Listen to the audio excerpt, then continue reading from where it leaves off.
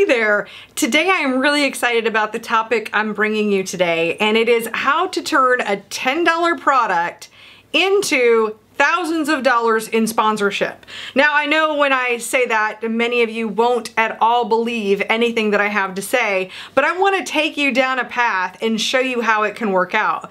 So currently, I have a challenge going on. It's called the D1 Challenge or Daytona 1 Challenge.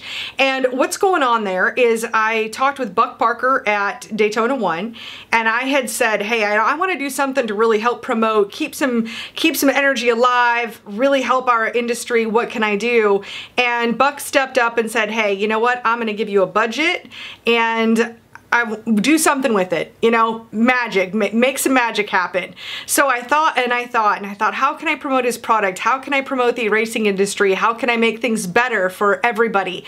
And where I landed, I'll be honest, actually, my first thought was, hey, you know, there's like a few go-to people that I know that if I reached out to them, they would help me promote this thing.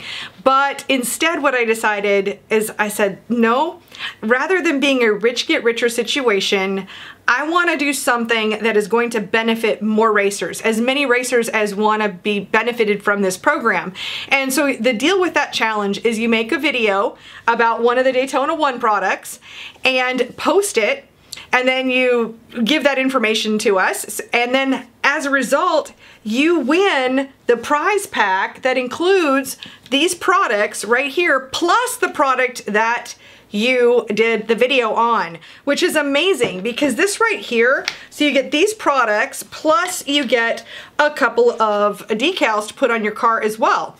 And these products alone are worth $35, but then you add on whatever product you are doing a video on. So let's say like the spray lube is $8.95 for the product. So I'm saying a $10 product. I'm just using that as an example.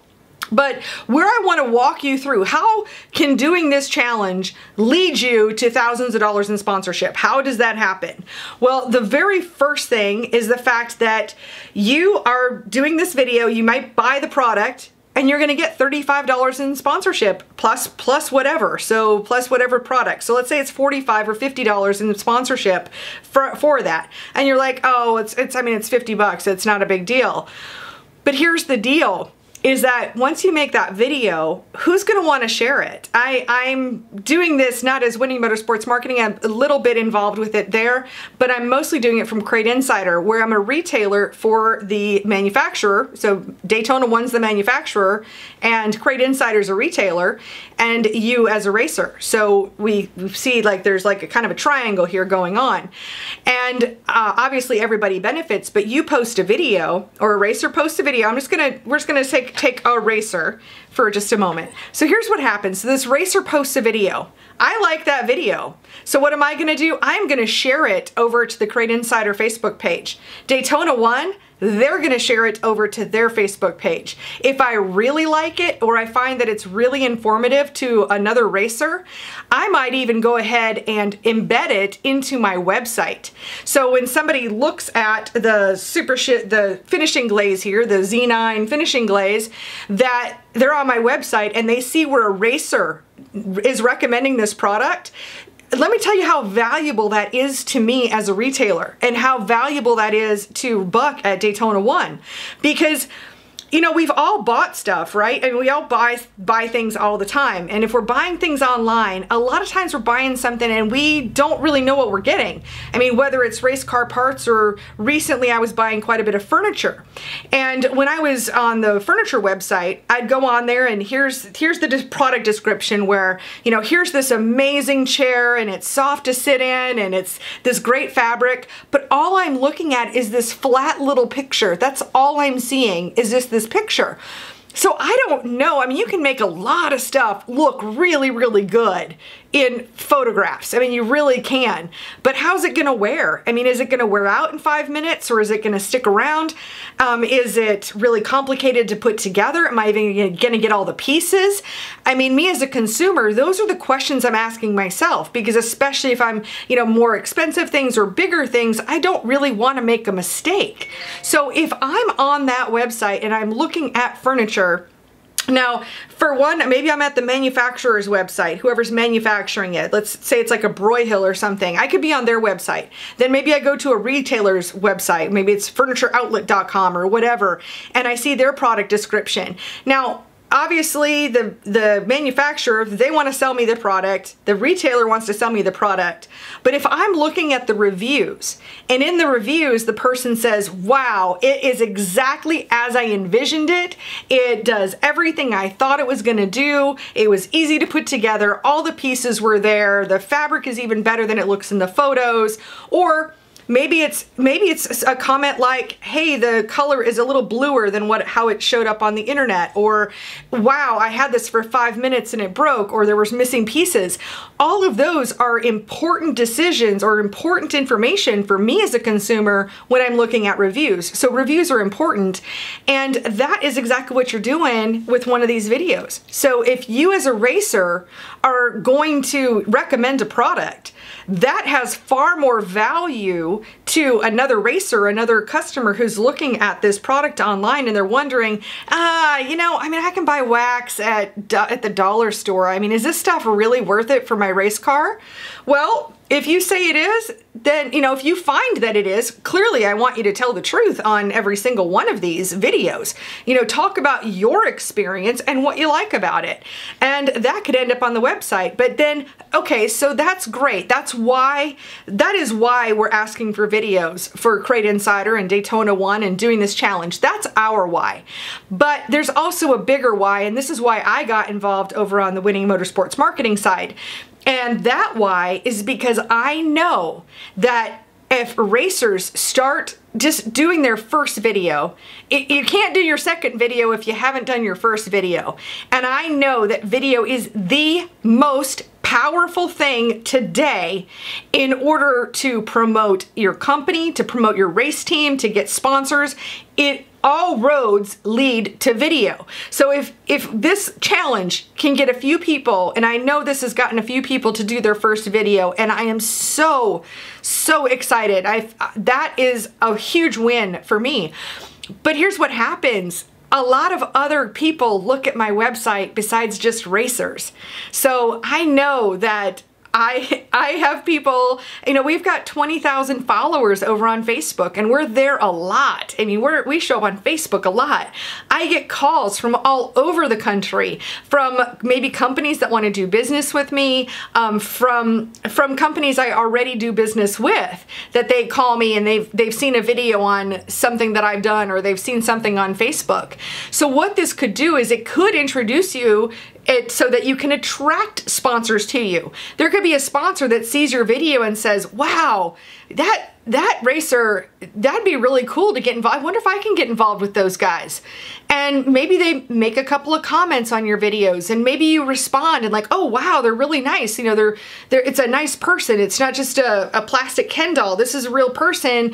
And you start having a dialogue, and you start having a conversation, and one thing leads to another, and they say, wow, you do such a great job of promoting this. Do you think you could promote my thing over here? And that's how it leads into sponsorship. Another thing would be, maybe it's sponsors that you are seeking, and you are actively seeking sponsorship. You are actively contacting companies. And this is right up there. I know there could be some young kids watching, but for anyone who's an adult, we've all had our first job. Now, what if our first job, and we've also been to job interviews possibly, where it's like, well, what experience do you have? And you're like, well, I don't really have experience. I have lots of enthusiasm. I mean, I've definitely been in that boat before. But here again, with the sponsorship piece, if you are attracting, or if you're approaching potential sponsors, these videos that you do become part of your portfolio. It's not about what you're going to do. You can show what you're already doing. If you're going to wait to do a video until you get the sponsorship, that's like saying, well, I'm going to wait to even take on this job. I'm not going to accept the job until I get my first paycheck. That doesn't make any sense, right? So why would it make any sense otherwise? And why should they believe you? If they've got 5 or 10 racer resumes sitting in front of them, And I recently had this happen when we had a competition going on, and I had several entries in a contest, and I had to help be one of the judges to decide who was going to get this sponsorship deal. And I had to look at I didn't want to look at any empty promises. What I wanted to look at and what I wanted to see is, what are these people already doing, regardless of, see, here's the thing. I actually have a thing here. So what are they already doing? And the real kicker here is, what are they already doing? And nobody needs to know whether they're sponsored or not. So, I mean, like on my personal channel, you guys, I have like so many different YouTube channels, but on my personal channel, I do, for instance, camera reviews. I've got a microphone over here that I bought that I'll be doing a review on. I'll be checking it out and I'll be doing a review. Now, that wasn't a sponsored item. It's just an item that I'm adding to my camera equipment, and so I'm going to share my experience with people. But as a result of some of the videos that I've done, I have had contact with companies that have just contacted me out of the blue to say, hey, if I send you this product, would you want to review it and do a video on it? And that's happened. So I know that it attracts more. So it helps build your portfolio. So here are my big points for that. First of all, recognize that this challenge is sponsorship. I really could have gone a different direction and just gone with some heavy hitters that I know are going to do a good job and could promote this out there. But I decided to go wide and really give this opportunity to anybody who wanted to take advantage of it. This is sponsorship. I negotiated it for you. You just have to want to take part in it. That's it. Secondly, it builds your portfolio so you can look for other sponsors and show what you've done before. And you could, of course, attract other sponsors. So that is how taking a $10 product could easily turn into thousands and thousands of dollars in sponsorship. Of that, I have no doubt. I encourage you, for anybody who hasn't done this yet, you can go to crateinsider.com/D1 challenge to see our Daytona 1 challenge. The challenge is going to go on until May 23rd will be the last day that we're going to accept entries on the D1 challenge. And then if you're like, hey, you know, I really do think it's time, I really want to start learning about this marketing stuff, then I'll tell you what, I want to invite you to join my Smart Racers program if you're not already a member. Each month we focus on a different topic, but then over the course of time, you know, they just kind of stack up. And I'm doing a deal now where if you can join as a member here in the month of May, you're going to get every single issue of every single action guide. I've done 8 so far on topics like doing video. This month I gave some scripts on how to do cold call, you know, calling somebody out of the blue and asking them for sponsorship. How do you do that? How do you send out an email that is going to get a response? How do you follow up with people to really get that sponsorship? So how do you do cold calling? I was a cold call sales rep for 5 years, and I've done lots and lots of cold calls in lots of different ways. So I was happy to share that experience. I also talk about Facebook pages is a big piece on how I suggest promoting your race team. That's a big one. Also content marketing and creating, you know, what do you even say? So if you've got a Facebook page or you've got an Instagram account, what do you even talk about to get involved with people? So all of those and much more. And so if you want to join the Smart Racers program, you're going to get all of that. And it looks like starting June 1st, it's going to be whatever is the new action guide moving forward. And if you join, you get whatever's moving forward without getting the back issues as what's going to happen on June 1st. So I really would hope to see you in the program. Lots of advantages there. And I want to thank you so much for being here. Oh, and that link is just go to winningmotorsportsmarketing.com and go to training, and you'll see the Smart Racers membership program, and you can join right there. So thank you so much for watching. I wish you luck on making your videos. I look forward to seeing them and sharing them and getting them up on my website as well and helping to get you some more publicity. So have a great day, and I'll see you in another video.